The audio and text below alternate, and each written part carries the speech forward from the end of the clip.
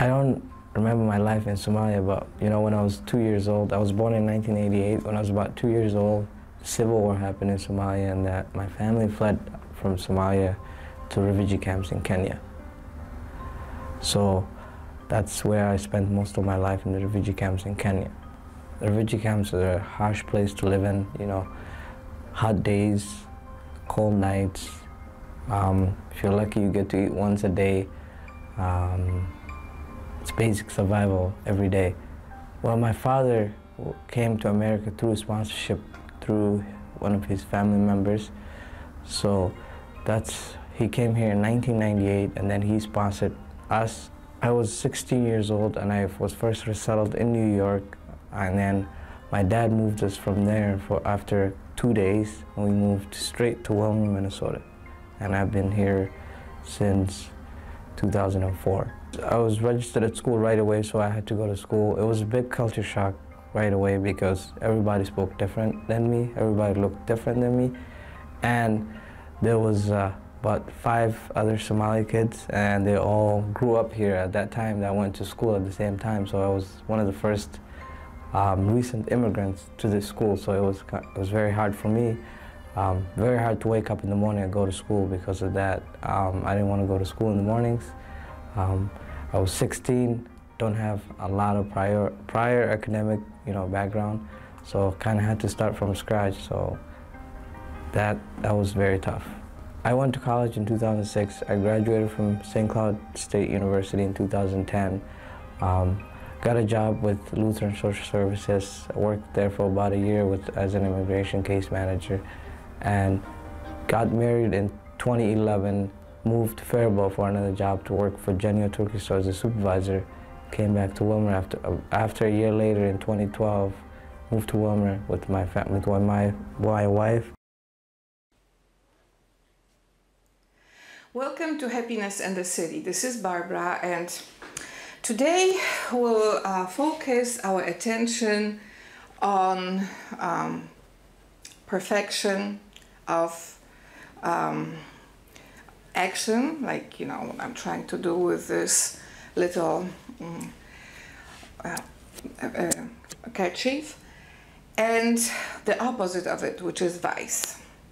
2 weeks ago we focused on the basic concept of virtue, and you see how complicated it is. And down the road, in more of the broadcasts, I will be talking more in depth of many aspects of virtue. Today I wanted to talk about opposite of virtue, vice, because we are in a situation in which almost everything in social attitudes is focused on vice. The reason I talked about virtue first, so that you understand the multidimensionality of that concept of virtue, how it is connected to different perceptions, valuations in different cultures, in different traditions, in different belief systems. So it is not that easy to focus on that. And yet, if we start judging one culture with virtues of another culture without understanding some sort of shared platform, shared connection, then we end up in huge social conflicts and wars. So before we make judgments about a different culture or motives of a different person's action, we have to have understanding of that concept of virtue. Because vice, the concept of vice, disconnected from virtue, becomes a form of total destruction of hope. And hope is essential to exist in ways that are not destructive despair. Because if everything is vice, there is no hope. So this attitude of criticizing everything and everybody is vice in itself, because virtue would be search for truth, search for peace, search for understanding, search for compromises. For instance, if there is a very complex social conflict around concepts of politics, and if one group comes in and just condemns any conversation about differences of opinion on a certain topic, that condemnation in itself is opposite of virtue, because virtue would be to sit at a round table and to discuss those very conflicting matters and to come to an agreement. That would also be to focus on creation of programs and opportunities for people to learn to accept each other's lives without destroying and condemning each other's destinies, properties, and entire joy of life. So I encourage you to read Wikipedia article on vice, and of course when you look at the search engines content of vice, there are many other things connected with this particular word, but I focus on the meaning of the philosophical word that focuses our attention on the foundation of our evaluations of each other's actions. So in Wikipedia, vice is defined as the opposite of virtue, which is very interesting because vice really doesn't exist without the concept of virtue. So what we have today is very strange, because vice condemnations became disconnected from the concepts of virtue. And that may be the reason that there is so much confusion around this particular time period in history. I will go to a different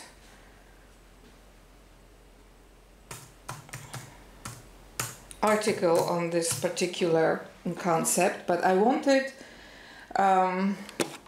you to understand that the entire social media ignores that reference to the need to create concepts and standards of virtue. When you look at social media and traditional media, almost everything is focused on punishment, condemnation, distraction.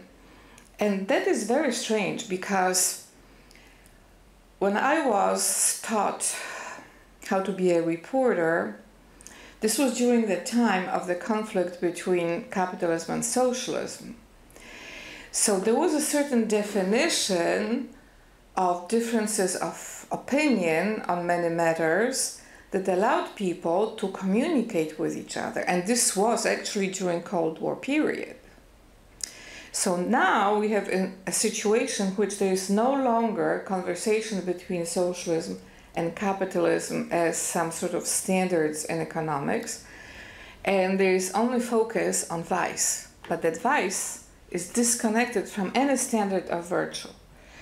So And another way to define this is in a different article of Wikipedia, that vice is a practice, behavior, or habit generally considered immoral, sinful, criminal, rude, taboo, deprived, or degrading in the associated society. So we have the definition that vice is a form of behavior that a particular society rejects. But if that society doesn't have a standard of virtue, then it creates atmosphere of total destruction and annihilation of any communication and any ways in which people can come to agreement.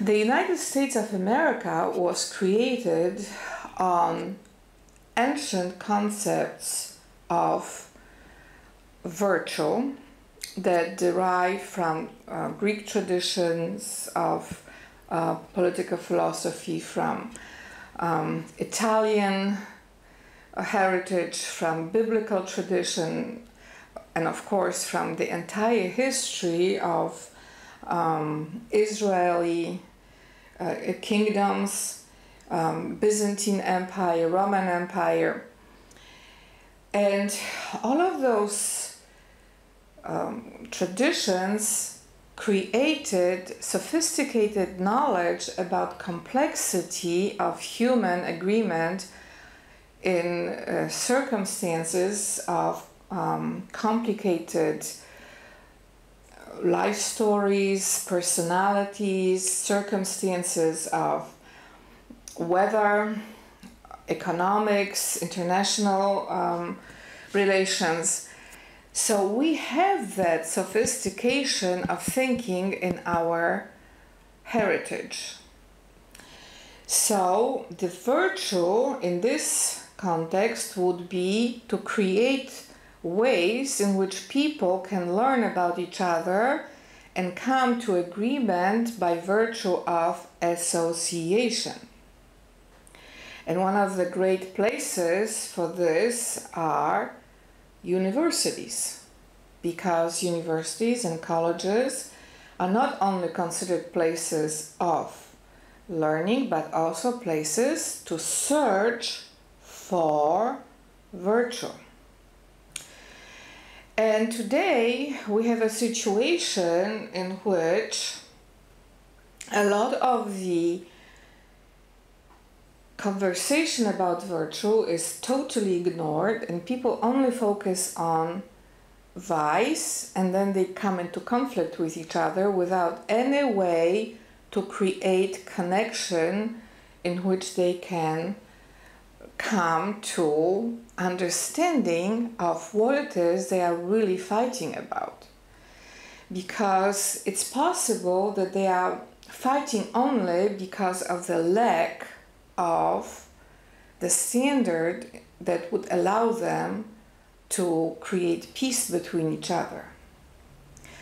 So focus on understanding vice in the context of virtue is essential to create peace. Because if we only condemn other people for their speech or beliefs, if we remove them, if we close them from any way to work their ideas out with those who disagree with them, then we create a situation of vice, vice destroying vice. So there is still no virtue. And then this situation becomes spiral of death, frankly. And this is what we have in many circumstances today, and that is the root of modern terrorism. Modern terrorism is not created by fighting for economic interest. It's created to fight vice, those people use vice to destroy vice. They think that they are doing the right thing, but they are not. The right thing is to create standards of virtue, and within that context to create channels of communication. One of the great organizations that is doing this great virtue, peaceful oriented activity is Google, because they contain every opinion on earth in their search engine. So people, by learning diverse opinions, can create their own thinking and create their own conclusion. That's a very powerful peacemaking activity. Otherwise, there would be total isolation, and we would have even have to deal with more violence than today. So in order for us to create sense of security and safety throughout the world, we have to have places in which people start learning about the concept of virtue and finding ways to pursue concept of virtuous content as we are encouraged by the Declaration of Independence to pursue happiness. And that leads me to another point. People think that everybody has the right to their forceful way of making somebody else agree with them. I would consider that attitude vice, because the right that focuses on distraction is by definition not virtuous. So it is much better to create virtuous circumstances like free universities in which people freely pursue ways to learn to communicate with each other without distraction. So that's virtue. I think that the current generation of people who are entering universities has not been really taught how to patiently accept disagreements between each other.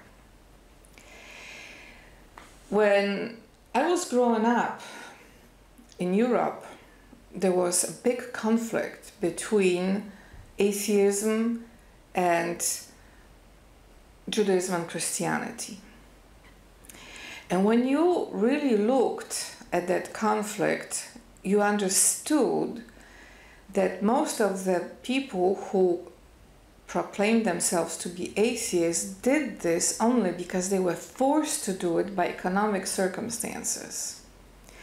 And that in situations of liberty, they would completely change their mind about the faith of their ancestors. And when communism was ended, those people came back to their religions, to synagogues, to churches. So we have a situation in which the vice that was blocking people's freedom of their faith created circumstances in which they were forced to lie. They were forced to proclaim something that they didn't believe in. And in a situation that we have today, in which people are forced to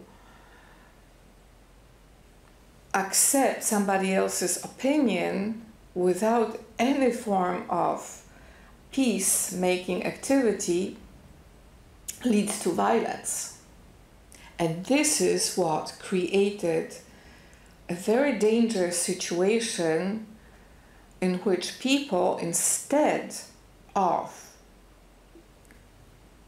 using their focus and energy to create peacemaking activities, they use that energy for violence, as if they never could see the opportunity of something different than violence. So I think that the great social media organizations like Facebook, Twitter, Google, many other wonderful places of access to social connection should focus on virtue and search for virtue that is in the spirit of love. And only after this search is established and people feel safe learning to express their opinions, we'll see what can be done with those who would be very violent and destructive. Because today there is an attack on opinions of people who simply don't have any opportunity to learn otherwise. So they feel trapped and they feel that that there is no safe, loving way for them to express their speech. And when you look at a lot of what is happening in social media, we don't have those channels open to create those reconciliations between people. It's either you agree to whatever is happening in a given moment, or you are out. So that's a form of violence too. Cutting a person out, removing, blocking. Something like this has place, but only in very extreme circumstances. Ordinarily, we should look for ways to create social peace. And peace, by definition, means harmonious coexistence with diverse people, with diverse ways, with diverse opinions. Peace doesn't mean that you have to force everybody to the same opinion. That is a form of forceful violence. So, if we want to proceed in Europe, in Russia, in America, in China, in Latin America, all over the world, if we want to proceed in ways that would promote peace, we have to come back to the concept of virtue. And we have to understand that that concept is not just one concept that applies to everybody, but it is very diversified, and it's connected to heritage of many nations, many families, many individuals, and it's not something that can be approached too simplistically. So I would advise everybody, Congress, the President, all of you who are creating and forming opinions, to abandon the tool of condemnation. First of all, on a Christian territory, this should be legal because there is no condemnation in Jesus Christ. So right at this principle, we shouldn't even use that term. Secondly, the great tradition of universities promoted the idea of university as a sanctuary. And throughout the centuries, we learned that it is very important because of the need of tranquility during the years people acquire knowledge. Because one moment you are ignorant of something and maybe 2 years later you learn the right opinion about it. This is something that is not happening in an instant. Those are not immediate gratifications. Learning in the mind has certain processes. It can take a long time. It can take a lot of faith in God's grace to develop. So it's not the same as appetite, in which you are hungry, you eat right away, you are satisfied. The mind functions in a different way than the body.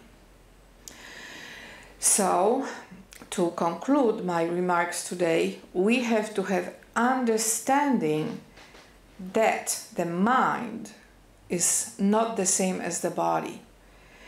And because this is something that all people on earth share, we all have minds, the recognition of this is already the beginning of finding areas of commonality so that we can develop ways in which God's Spirit of love can come to us.